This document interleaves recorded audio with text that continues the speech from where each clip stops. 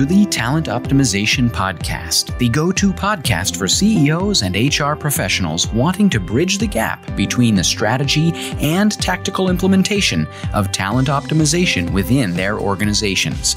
Through interviews, predictive index, and personal experience, your host, Traci Scherck, helps you discover the facets of talent optimization from both a CEO and HR perspective to truly create the dream team for your organization.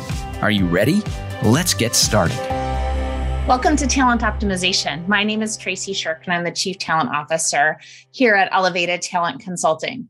Are you ever asked the question, how do you do it all? Or how do you keep all the balls in the air? I know that is something that I get asked a lot. And, one of the key conversations that I've been hearing about a lot within the HR community and just in the small business community has been regarding burnout. And how do we ensure that we take care of our managers, that we take care of ourselves? And that's really what we want to talk about today, because the opposite of that is something that my friends over at Real Good Venture call boss holes, right?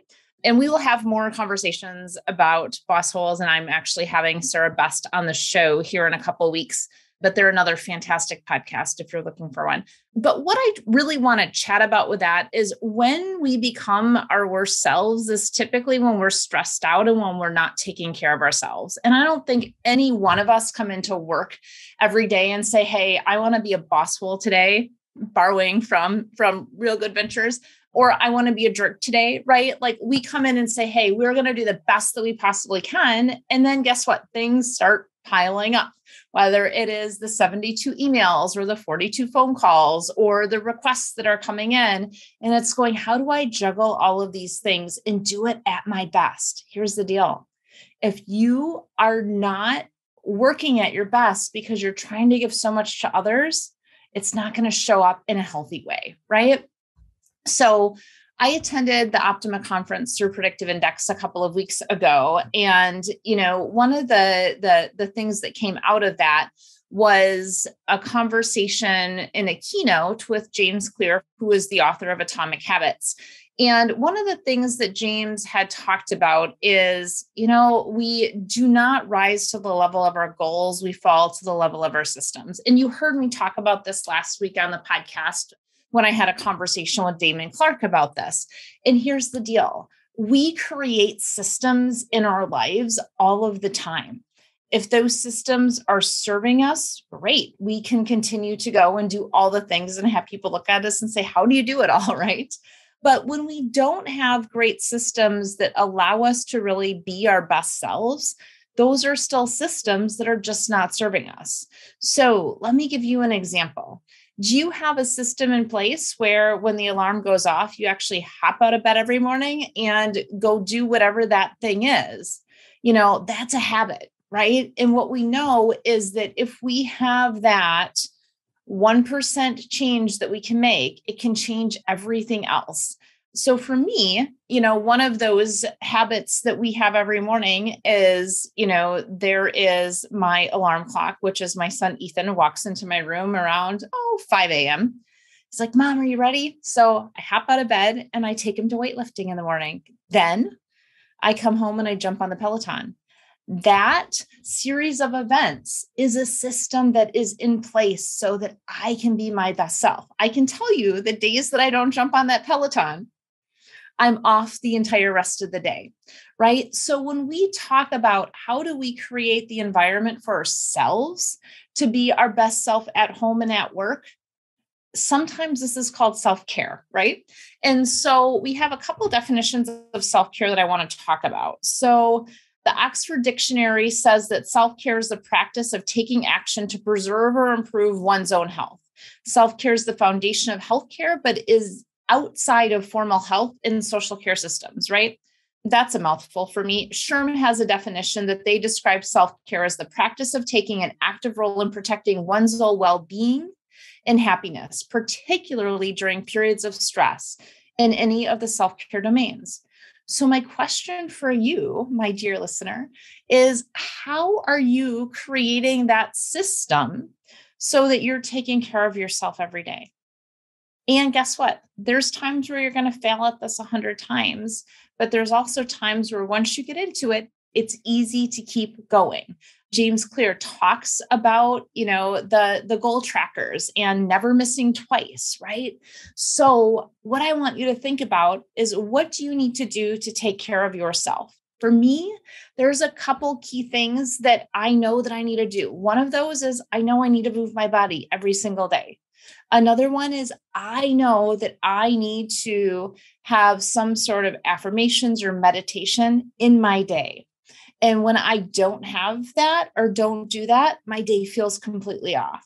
The other thing that I need to do is I need to make sure that I really connect with my family and that I have that downtime for me. Right? So how do you do that? One is you need to make sure that you're protecting that time that you have. So we all have something fun called our phones that is an incredible time suck. One of the things that I did, one of the systems I put in place is I took all of social off my phone. I took the games off my phone. I know Wordle, right? But I also took Facebook off my phone. I took LinkedIn off my phone. Now, if we go on vacation and I want to post pictures of that, I'll put Facebook back on my phone. And I notice how quickly I get addicted to it. And my little Apple tells me your screen time went up this week by 30%. I'm going, all right, time to take it off again, right? So how are we protecting our time so that we're truly taking care of ourselves? And that's a question I really want you to ask yourself. So for those of you thinking about this going, okay, are we going in, how do we take care of ourselves in work, Traci? Or are we going in, how do we take care of ourselves in life? Well, guess what? It is the same pot of soup. And it is the same skill set that you're just going to take into a different domain. So with that being said, I hope you're flying again. I hope that you're out traveling and exploring our wonderful country and our world again. And if not, how many of you remember the saying of put your air mask on for yourself first before you put it on for someone else?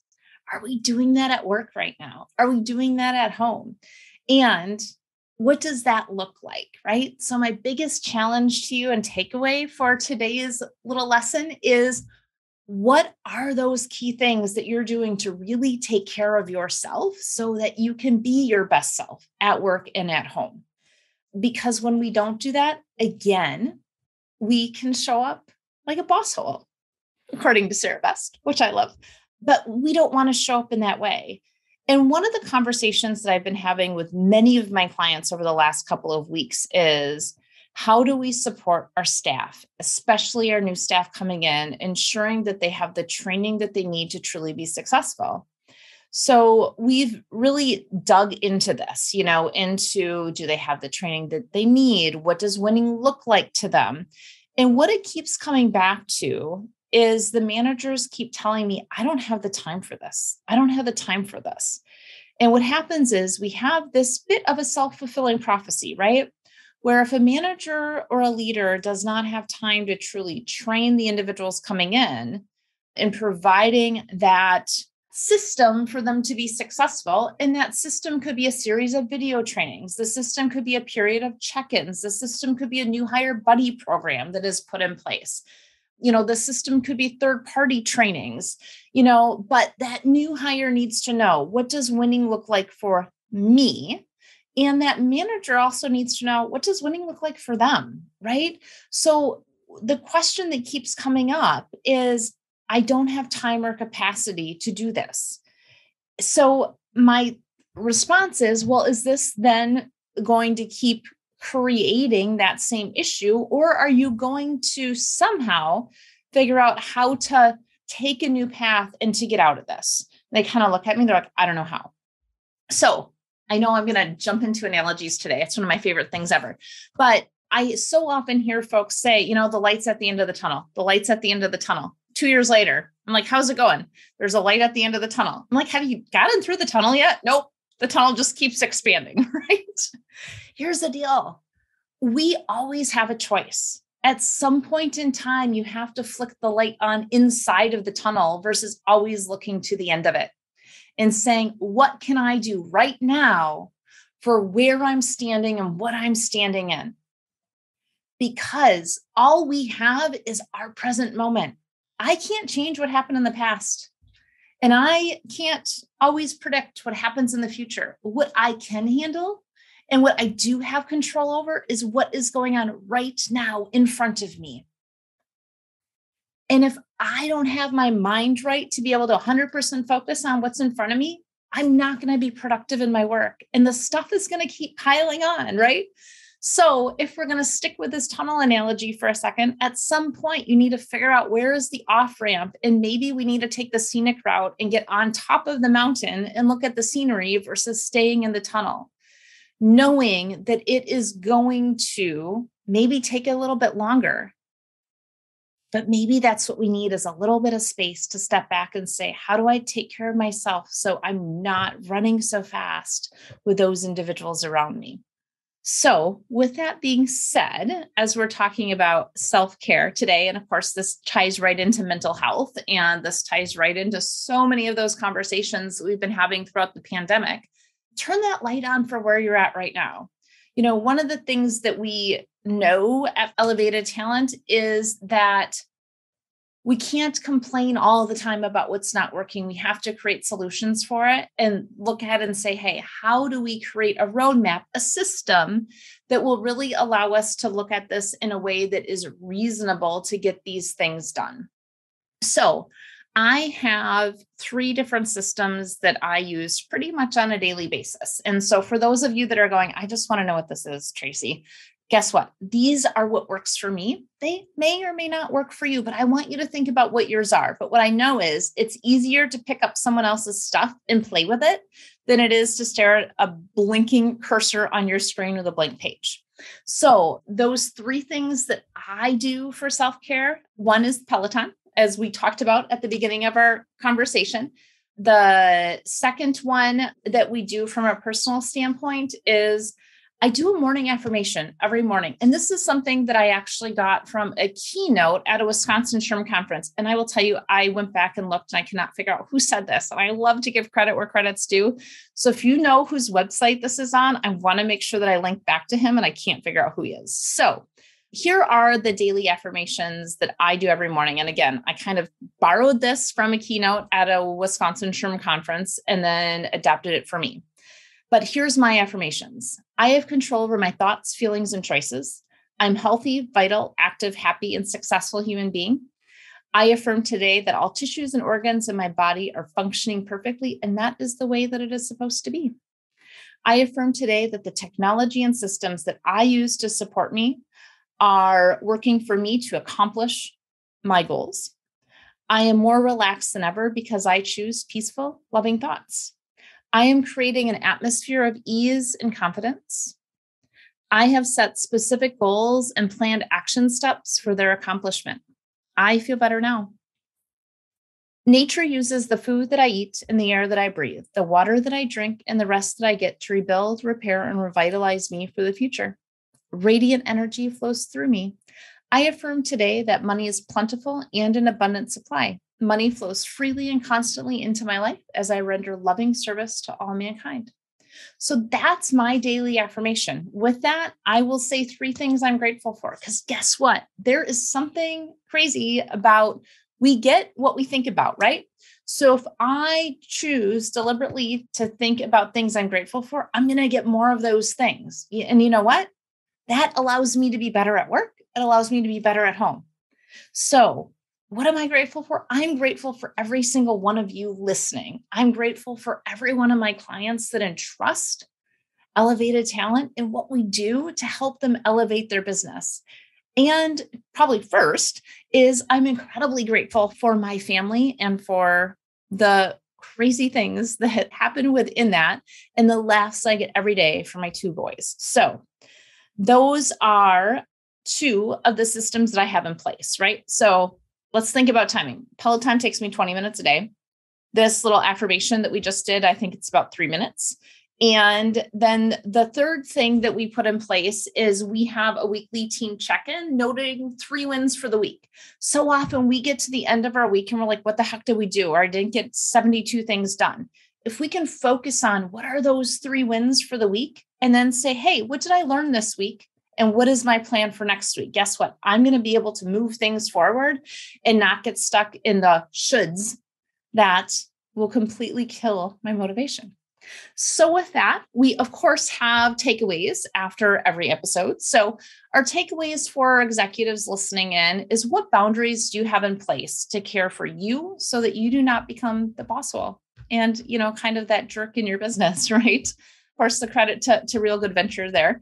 And then what systems are really in place for you? And I'm talking to our HR leaders now, right? So what systems do you have in place for you with your employees to ensure that you can give amazing customer service, but that your staff can also be somewhat self-sufficient? And what that's going to do is that's going to allow you to meet your business outcomes while creating a high-performing organization and ensuring you are still providing that amazing customer service internally.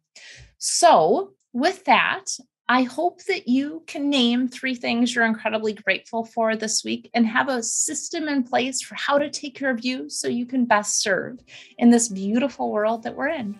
With that, thank you so much for joining us, and we will see you next week here at Talent Optimization. Have a great week.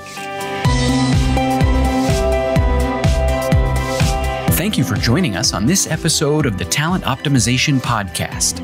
You'll find more tools and resources for CEOs and HR professionals looking to bridge the strategies versus implementation gap of talent optimization at elevatedtalentconsulting.com.